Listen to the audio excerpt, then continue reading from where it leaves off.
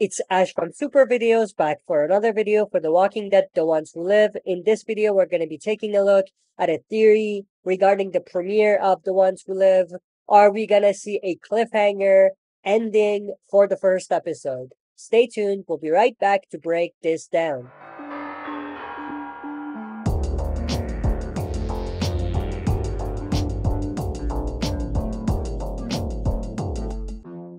Alright, as always, before we dive into it, smash the like button, subscribe to join our community, and press the bell to be notified when I upload on the channel. With that said, let's dive right into it. Now, of course, the cliffhanger scene that we're talking about, or as far as the theory is concerned, it has to do with the fact that Rick is probably gonna lose his hand. I did a separate video on this, so I'm not gonna go through it again. But obviously, we did see in the trailer, he had his hand missing. Not only in one scene, but in two scenes. And I think at this point, everybody agrees that Rick is probably gonna lose his hand in the woods when he's surrounded by the walkers, some of which are flaming. They have flames inside of them. And this is part of a test that the CRM has him go through. I think everybody agrees that Rick, after having to kill a bunch of these walkers, is forced to cut off his own hand.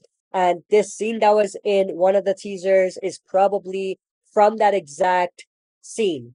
Now, something that we do need to talk about is the possibility that this will be in the premiere. I mean, at this point, everyone knows that it's going to happen. If it doesn't, it's going to surprise fans more. So, is there even benefit in them keeping this for the second or third or fourth episode, let alone the finale of the first season? I don't think so. I think that it's going to backfire if they keep it hidden for a long time, or try to at least. And I think that it'll be best to just get over with it and show it to us right away.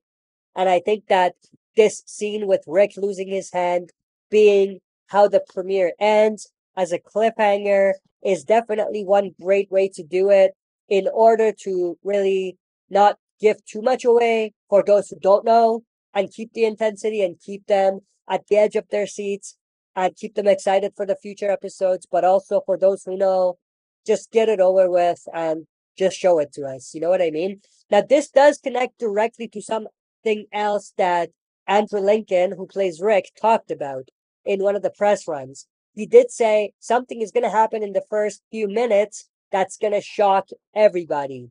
And he compared it to the scene in The Walking Dead's original show where Rick had to shoot a little girl, the teddy bear girl Walker.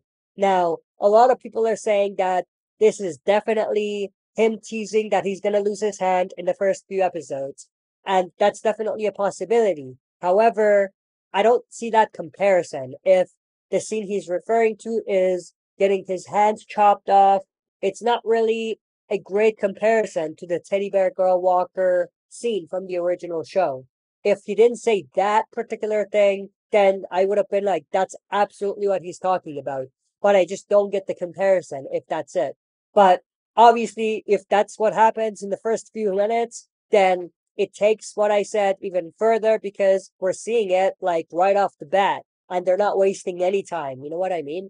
They're not trying to keep it hidden at all, which I think also works, because most fans who are invested already know that it's going to happen. But that's pretty much everything I wanted to go through in this video. I hope you enjoyed. If you did, smash the like button, subscribe to join our community, and press the bell to be notified when I upload on the channel.